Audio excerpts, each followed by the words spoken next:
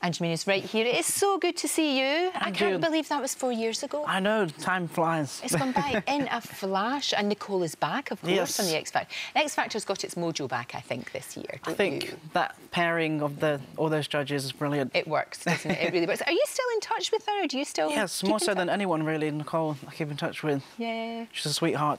She was a really good mentor. Second album, this is a really important one for you, isn't it? Yes, because I've written a lot on this one. You have. You put your heart and soul into it. Now, I'm going to try and get it right. It's unfathomable phantasmagoria. Yes. Was that near enough? Yes. Why that title? Well, I've had it since I was about 13, like scribbled on my books. I just wanted to keep it because I'm a poet as well, and I want to get a book out at some point. So hopefully, that kind of reflects the artist that I'm trying to be. Oh, no, that makes perfect sense. It really does. Now, the songs that you're writing, things that are very important to you, but I know that you've worked with some incredible people as well. Yes, one of my dreams was Diane Warren with the song I Wish. She's one of those people that you just really dream to work with. Does she not work with like Whitney Houston and people like that? Like everyone. Her wall of plaques is ridiculous.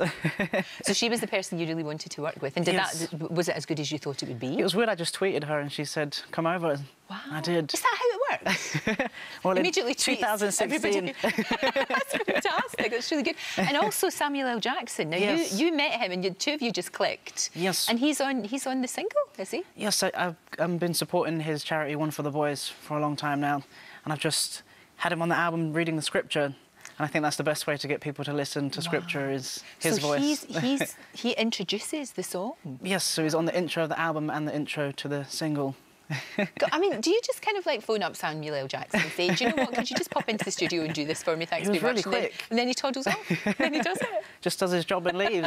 And he did it for free as well. That's brilliant. So it's a blessing, I can't complain.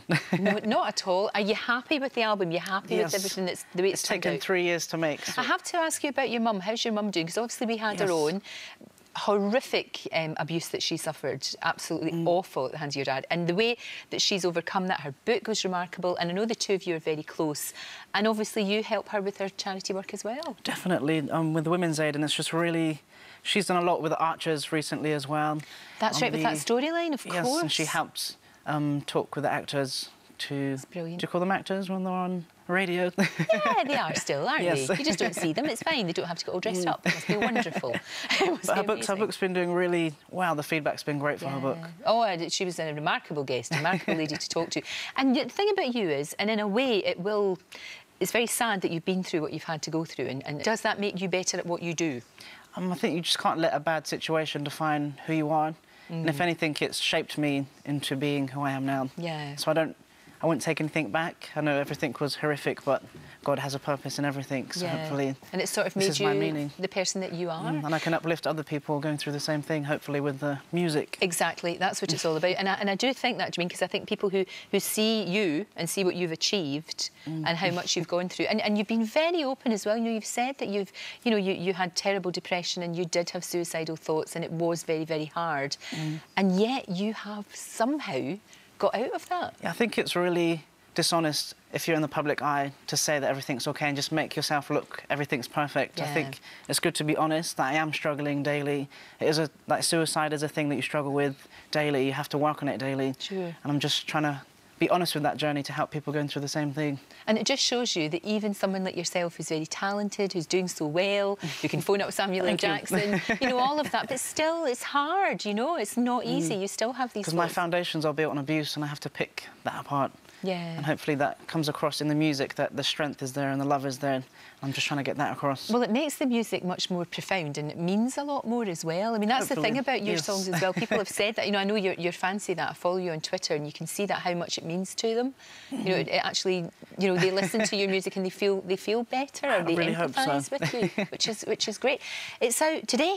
Yes. Yay! Excited?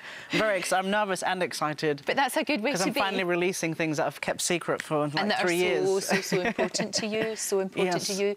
Unfathomable. Phantasmagoria. Phantasmagoria. Or Up good for luck short. With that. Up for short. UP Up for short. And is this the time is going to be the single as well? Yes. Come back next time. Come back and perform for us. Definitely. I'd love that. Duet maybe. No. No. We just want to hear your beautiful voice. Thank you so much. Thank you for having me. Great to see you. If you'd like to see even more great guests, then click here. There are plenty more fantastic interviews to come, so make sure that you subscribe.